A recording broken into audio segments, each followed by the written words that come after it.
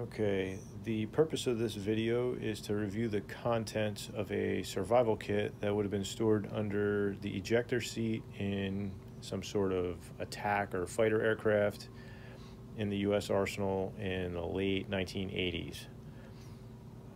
When I was in the process of acquiring this kit, I wasn't really able to find a whole lot of information on it on the internet, whether that was written or video, so I thought I would post a video that shows the contents in case anybody was interested in a breakdown. I am not a historian, so I can comment on a lot of the items in this kit, but if there's anybody who knows more about this stuff than I do, I'm interested in learning more about it myself. Please comment on this video. If you are going to find it boring watching me unzip this pouch and look at all the little items inside, I strongly suggest you go find something else to do now. All right, so let's get into the kit. The outer pouch itself has two yellow adjustable backpack straps on it. These are some sort of nylon webbing. It's fairly thin and it's about 1.5 inches wide. It has a handle on the top and then a pouch on the top. This kit, the whole pouch here is mostly cotton material, cotton canvas, and then the straps and stuff are like a nylon webbing. On either side of the main pack, there's a window. Coming out through that window is a strap, nylon strap. It's doubled over and stitched in the center, and that is attached to a large pouch that's on the inside of this. So that large pouch has one of these straps on both the left and right side. This clip is pretty cool. It opens like this. I'm guessing this is so you can carry it like a fanny pack. The bag has a brass zipper that runs around 3 sides. Unfortunately, on mine, the zipper pull tab was broken, so I just put a split ring through there with a piece of parachute cord. So now I'll open this thing up.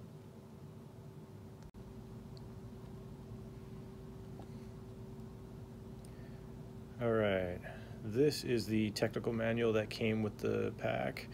It is not bound like a normal manual would be. They're all loose leaves of paper, printed on both sides. Basic information about the pack, like an inventory and uses.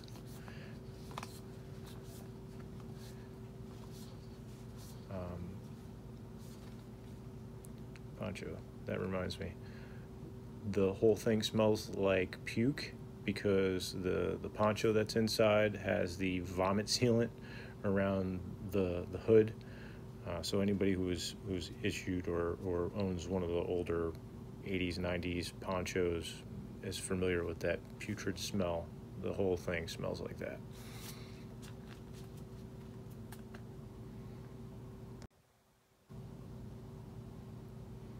Okay, now getting into the pack itself.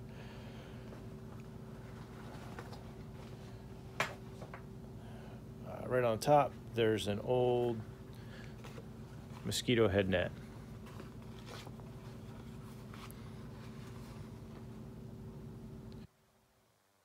Here, tie drawstring permanently. Who thinks of this stuff? It's like, yeah, you don't ever need to take that off.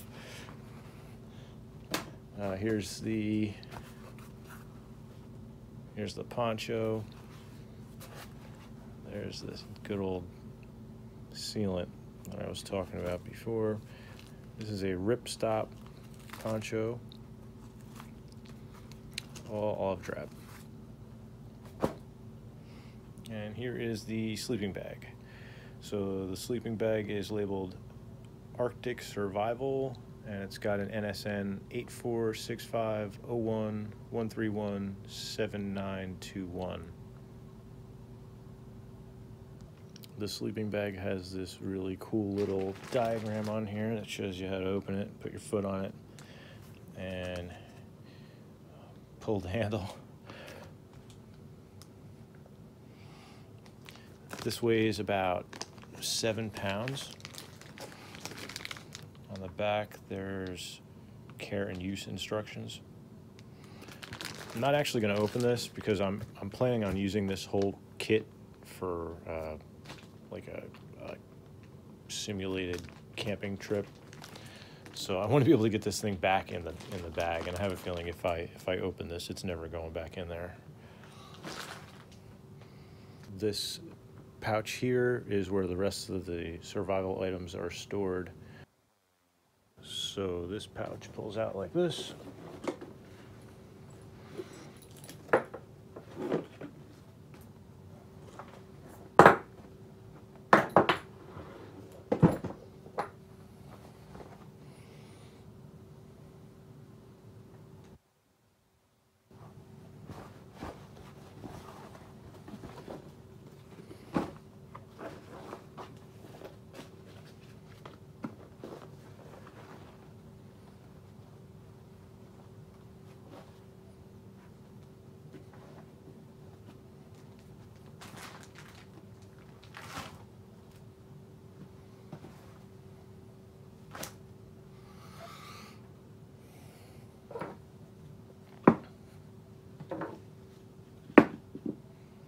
All right, so this is the inner pouch with the rest of the survival stuff in there.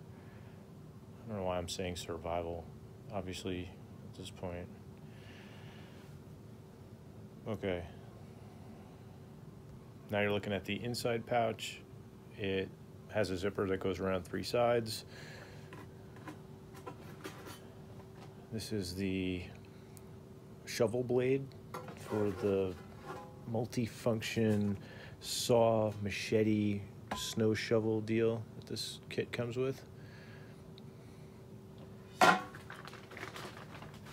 This is a water storage bag.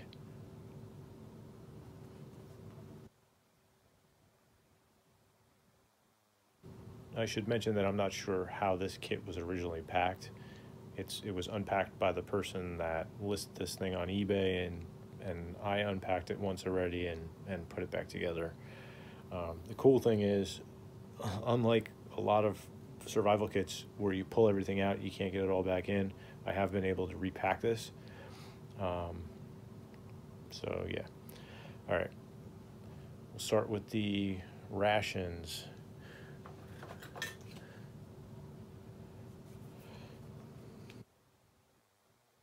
In there, they're labeled retest 5 of 93. Vacuum sealed, return if ring is lifted. Place thumb here.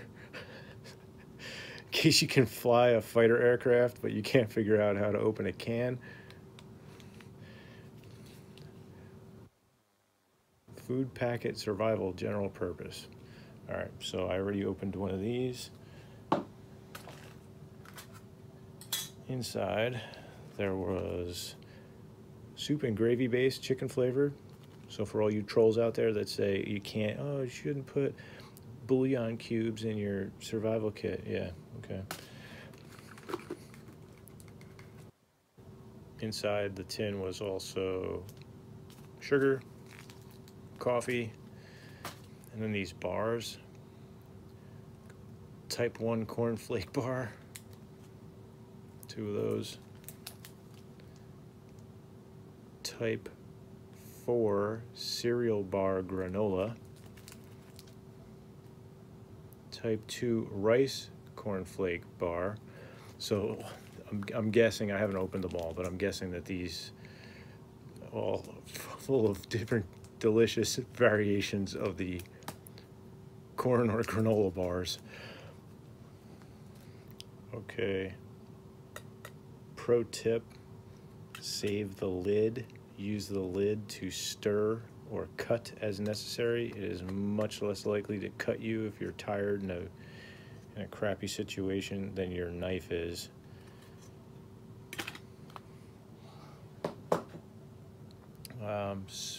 Speaking of the knife, the kit came with an US knife. Anyone not familiar, it's like a American type Swiss Army knife. It's got a can opener.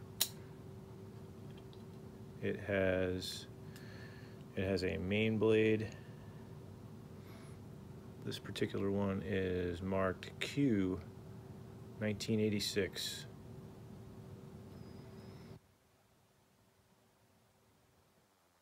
Driver and bottle opener. And lastly, it has an all reamer type tool.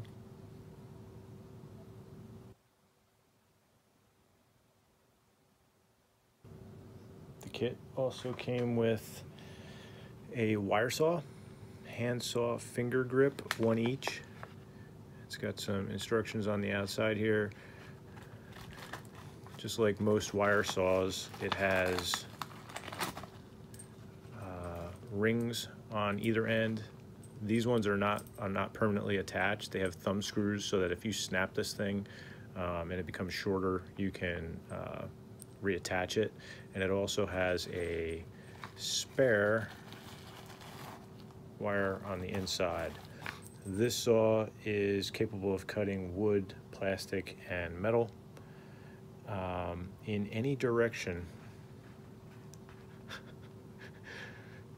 I'm not going to get into any direction. They kind of suck for wood compared to some of the other survival saws, wire saws, but I guess if you're in jam. This is the biggest signal mirror I've ever seen. This is about 3 inches by 6 inches. It has the sighting hole in the center,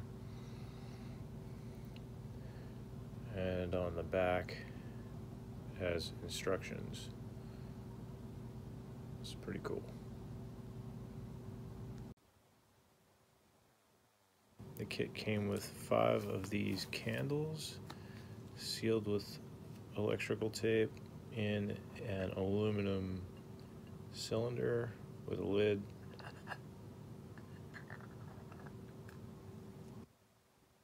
Have a compass, magnetic, UN, one each.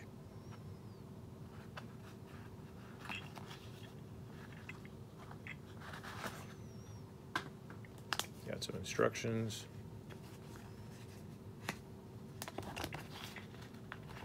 Hoping my audio isn't cutting out here. It seems like anytime I crackle paper, my audio cuts out and I want to smash my phone. Instructions for operation of compass. Actually pretty cool because you can read it from the top, but you can also read it from the side of the compass, and it does have sight line and notches.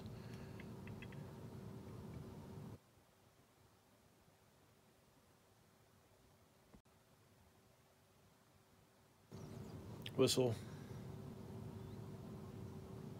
Standard plastic whistle with a cotton shoelace type lanyard and a little plastic doohickey on here so you can tension it up.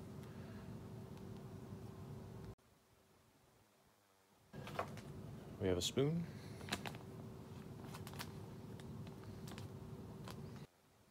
Match case. Unfortunately, when I purchased this, the seller took out the matches, the pen flares, the trioxane or some type of fire starter that was in the kit, and the smoke signal device type wire for snares and any other million uses.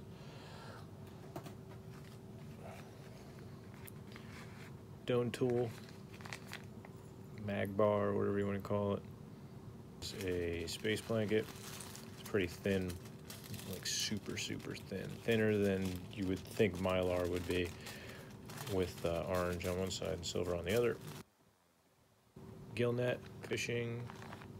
These things are rare as hen's teeth nowadays. Those are cool. So this is the saw machete deal.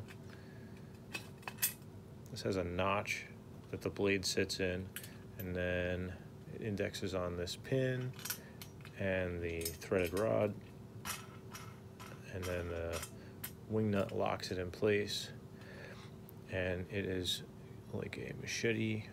It's not very sharp on one side, digging tool, saw.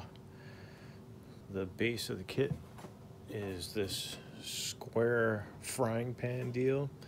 It's got holes on the outside so you can use the wire to hang it over a fire. For boiling water, cooking food, hopefully all the fish you catch with the emergency fishing kit. Melting snow, you could use it as a toboggan.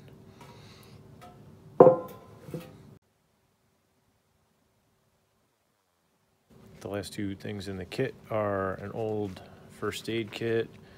I'm sure a lot of you guys have seen these and know what's in them, but I'll go through it anyway. It has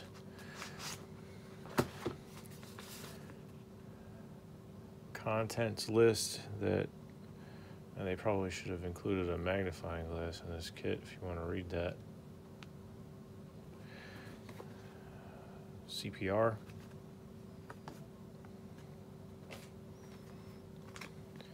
Eye dressing kit. This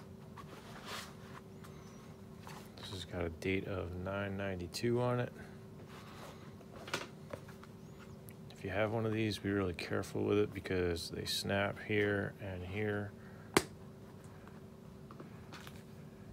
All right, you got finger bandages, gauze compress,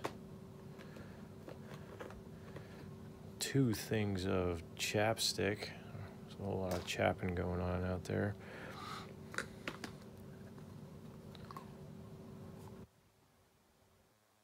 And solution for disinfecting wounds or purifying water. 7 drops per quarter liter. Lids for the little medicine bottles. There's 2 of these medicine bottles in here. I'll get the other one out in a second. 2 of these old bandages. These are kind of like the precursor to the Israeli bandage. You rip open the side here.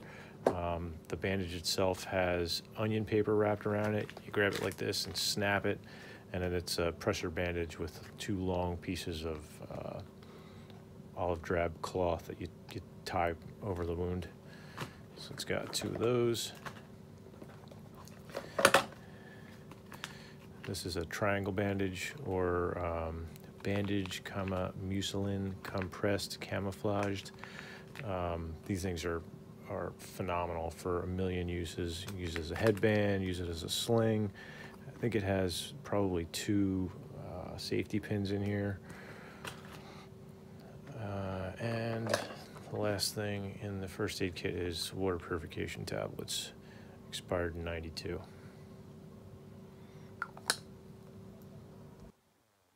The fishing kit comes in a plastic pocket case. It had rotted old duct tape around the outside, so I had to clean that up. Fishing instructions, 2 weights of nylon cord, lighter one and a heavier one. We got some spinners, different size fish hooks with weights, flies, 2 different types of leaders, metal and mono, spoons. There's a razor blade in here, sail needles on a yellow cloth, and safety pins on a red cloth. And then there's a little card down here with how to tie different leader knots and hitches.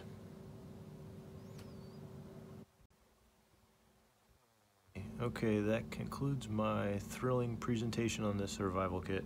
Hopefully you guys enjoyed it.